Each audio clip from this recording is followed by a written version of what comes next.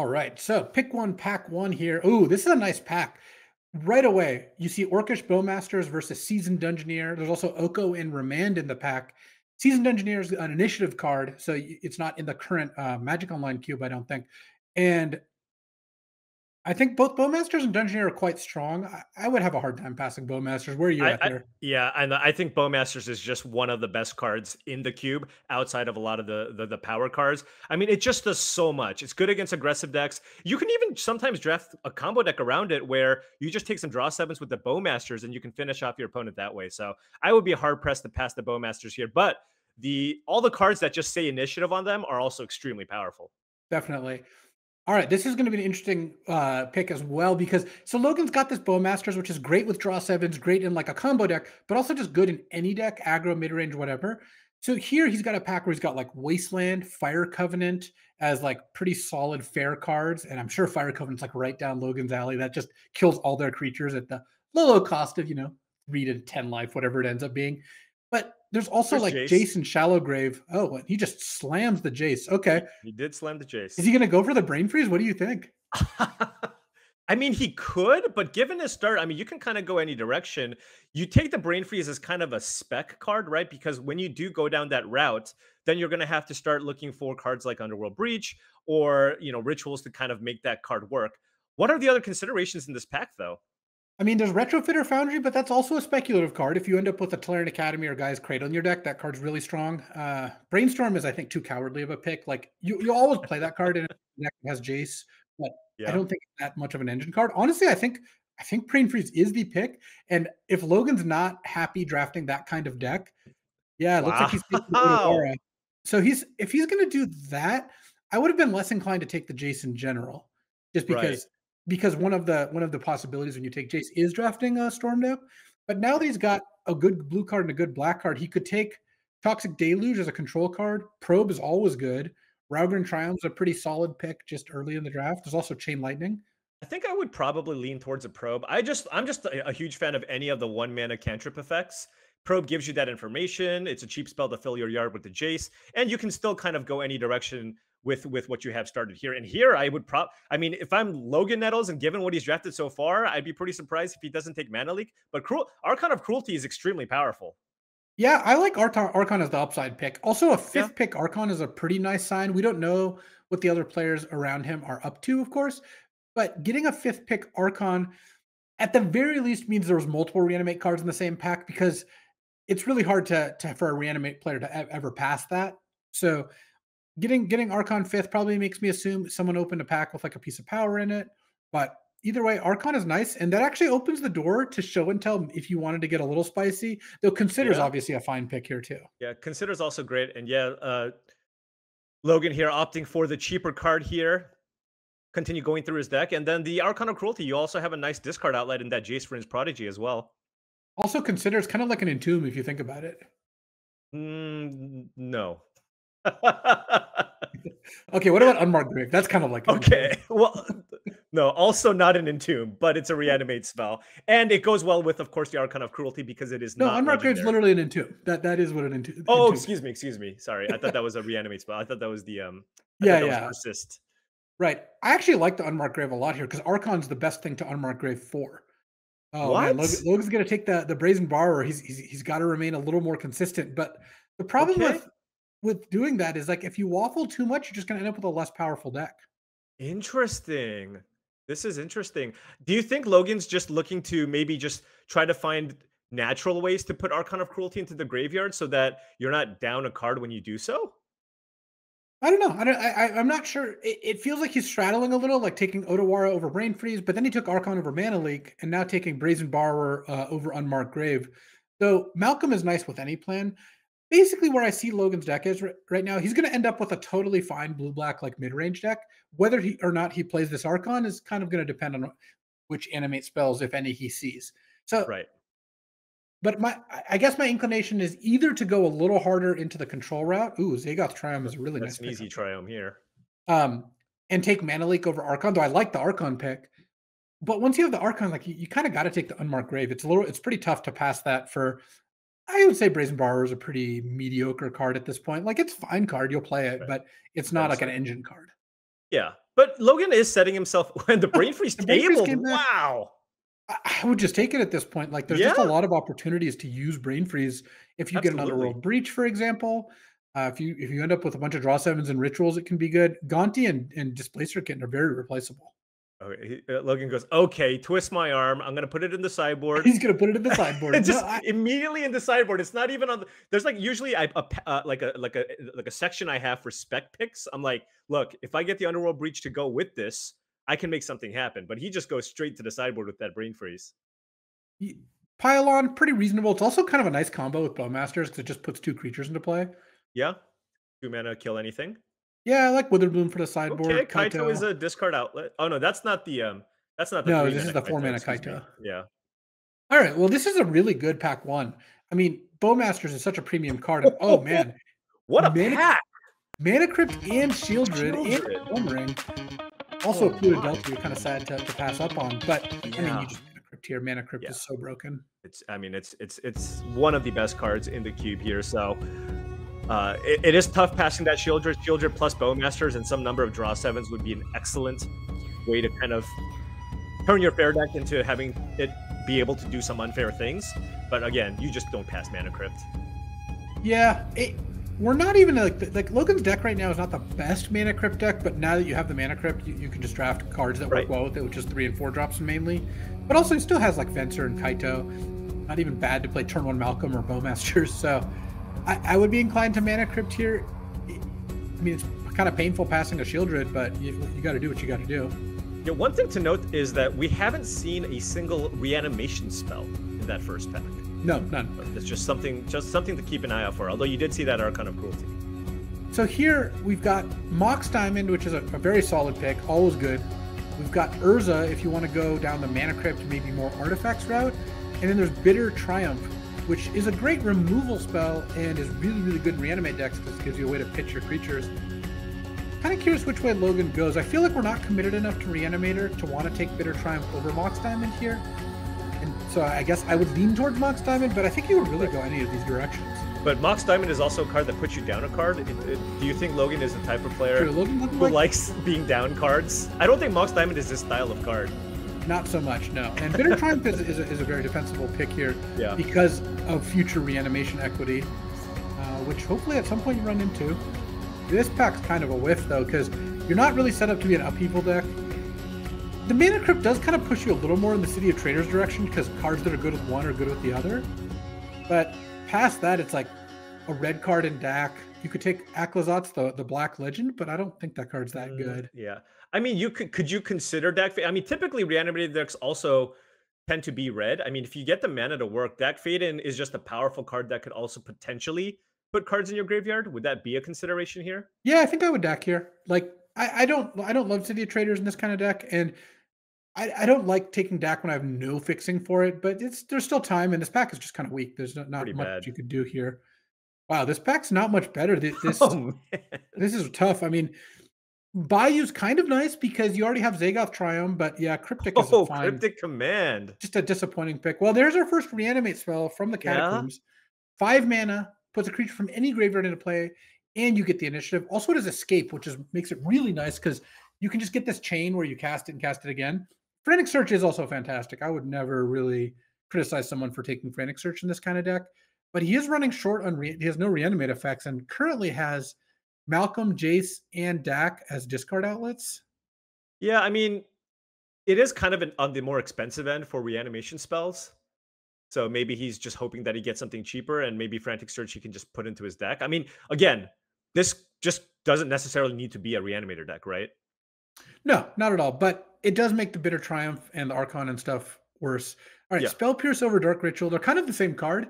You either make their spell cost 2 more, yours cost 2 less. So pretty reasonable either way. Here, I wouldn't mind Urtai, picking right? up a Badlands. Oh, you like the Badlands?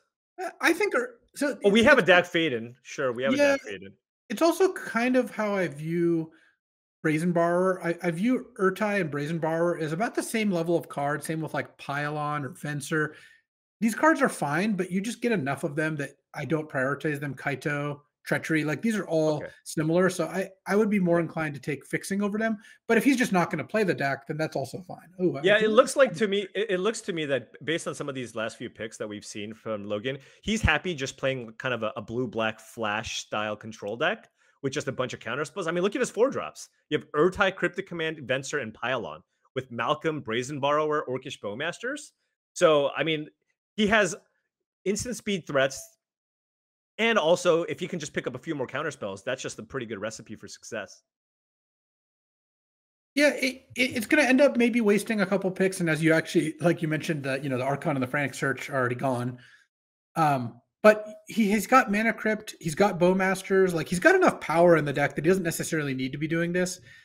It it does punish you a little for taking Archon over Mana Leak, for example, Yeah. but that's just kind of how draft is. It could have easily gone Archon into a fourth pick Necromancy or whatever, or fifth pick Necromancy. It just didn't end up happening that way. And Yeah. it's also easy enough pack 3. If he opens a Reanimate, you can just take the Reanimate and put the Archon and Frantic Search back in his deck, and that's also a totally reasonable way to go about things.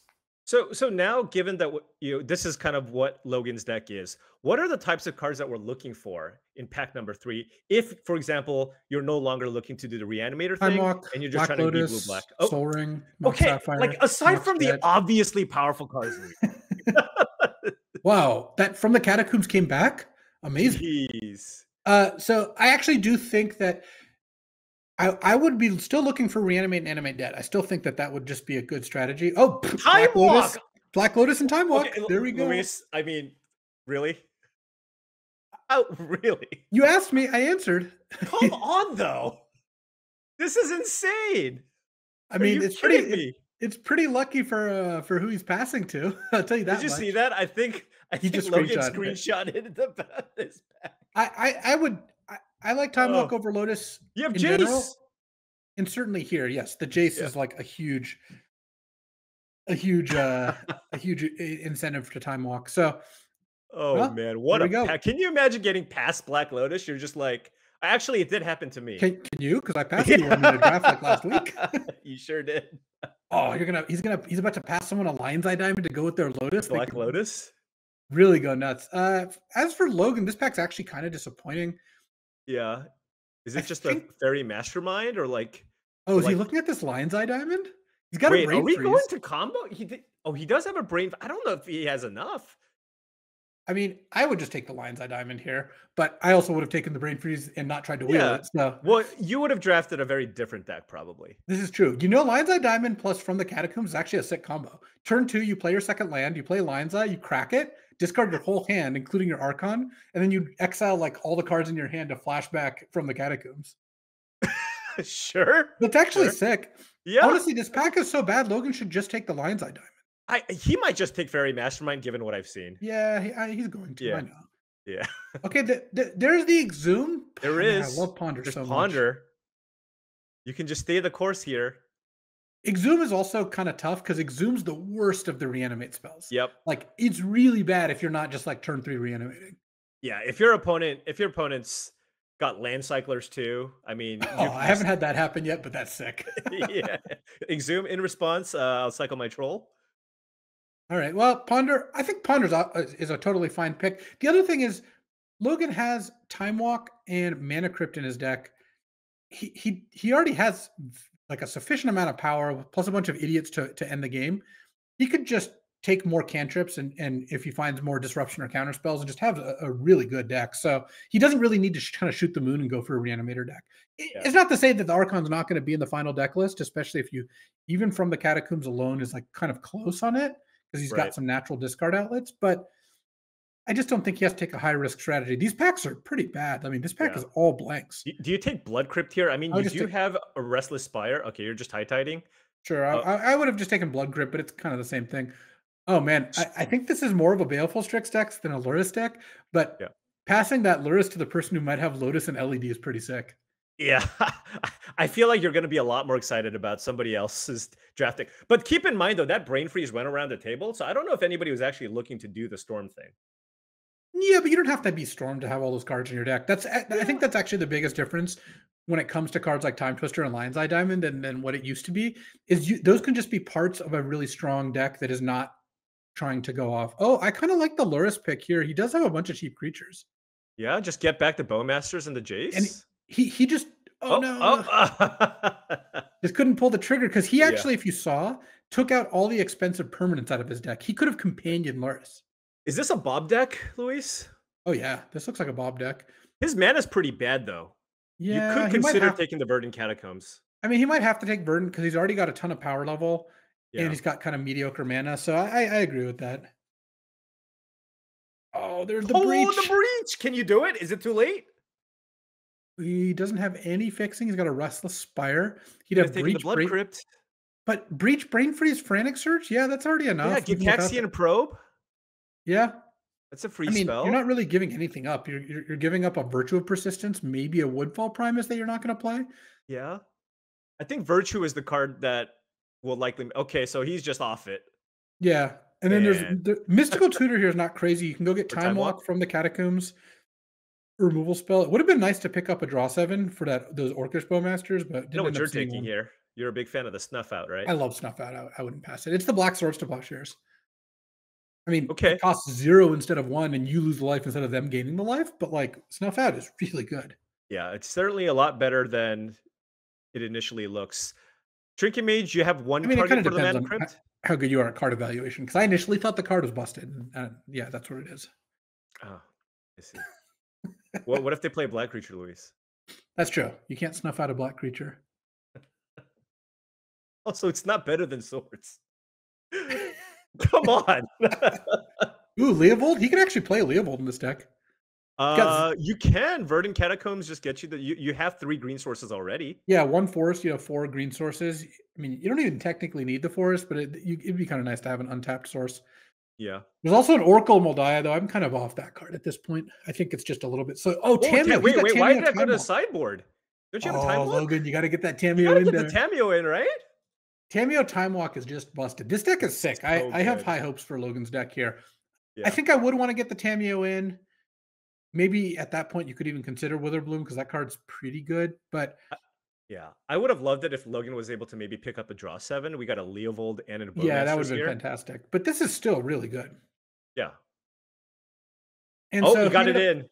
yep, he played 1 forest and ended up playing the Leovold and the Tameo. Okay, yeah, I mean, this just looks like a busted deck, like, honestly. Like, there's a lot of different ways Logan could have ended up. Like, he could have been a Lurrus Companion deck, he could have maybe been a Breach deck, maybe both. He could have been a harder Reanimate deck. But I think all the paths that Logan could have taken, he would end up with a good deck, and this deck is great. So, like, I don't even think like, yes, I think I clearly would have made some different picks over the course of the draft and ended up in a different place. But I think from Logan's seat, determining that blue black was the place to be is going to net you a really good deck, and Logan's deck is fantastic. Like, it's got to be one of the best in the draft, I would imagine. I mean, and this is totally a Logan deck, Yeah. right? Oh, yeah. All value Because cards, no Mox Diamonds, no Chrome Moxes. He does have a Mystical Tutor that does put him down a card, but he's got to make right. sure to get something good with it, you know? He's just like, all right, I guess I'll play this mystical because I have this time walk, right? Otherwise, he's just not Exactly. going to play that card. Well, But I mean, if Mystical you and look at From the Catacombs is kind of a game breaker in the middle of the game, too. yeah, no, absolutely. But I mean, this green splash certainly seems extremely powerful. Leovold's fantastic. Tameo to get back the time walk, so you have the potential of doing some broken things, despite having most of your deck kind of just be a little bit on the fair side. But I mean, I'm Oh, pretty happy. I mean, this deck looks really exciting. We have a Bowmasters, time walk, a lot of premium cards in here. wow, this is weird, though. We're not seeing Mana Crypt. It's got to be in here. It's definitely in here. Okay. It's in the sideboard. Let him cook. What? Let him cook. That's crazy to me, but let him cook. You have a Virtue and like 4 mana Planeswalkers? Oh my goodness. All right. Who needs a Mana Crypt? Logan plays one way. He sure does. We'll let him brew. I just assumed there's a Mana Crypt in there, but I guess if there isn't, there isn't. All right, let's see how this Mana Cryptless blue black deck fares. I do think it's going to be good stuff.